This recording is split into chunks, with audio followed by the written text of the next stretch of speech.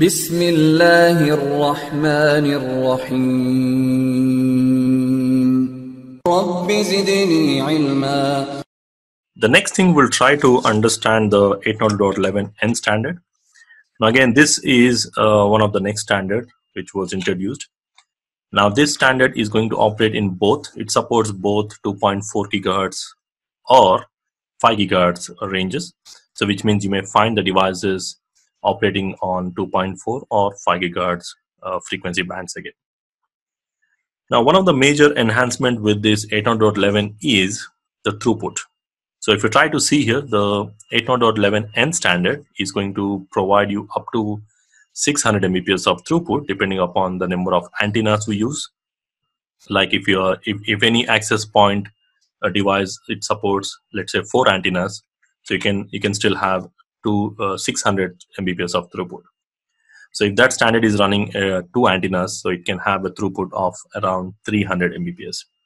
So again, it depends on that. So that is one of the major enhancement.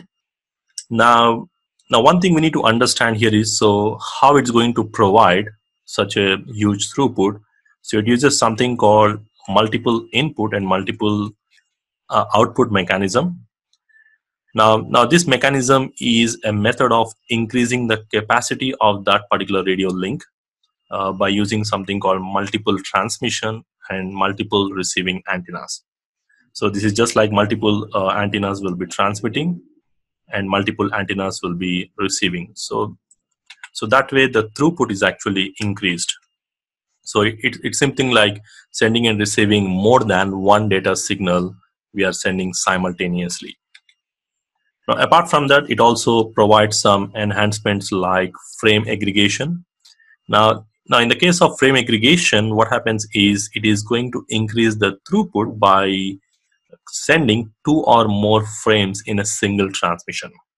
So just like in a single transmission, multiple frames are actually sent. Also, there are some kind of security enhancements you'll find in this. So like additional security parameters has been added, or some more enhanced security is improved.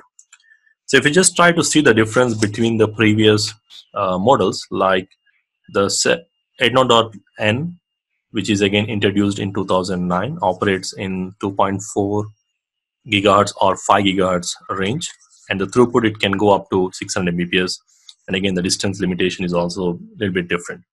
So again, these are not the distance, the throughput, again it varies.